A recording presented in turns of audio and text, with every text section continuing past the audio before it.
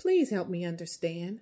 Why is it that individuals are unable to resolve conflict effectively? Hello, my name is Tanja Thompson, and I am a conflict resolution practitioner. So based on my personality style, I like to give you 3 strategies that I use daily in my personal and my professional life in resolving conflict. 1, I've learned that sometimes individuals are going through issues, and that is not about me. And you know what? I've learned to give them grace. Number 2, that not every answer or question or suggestion requires me to answer. So sometimes silence is best.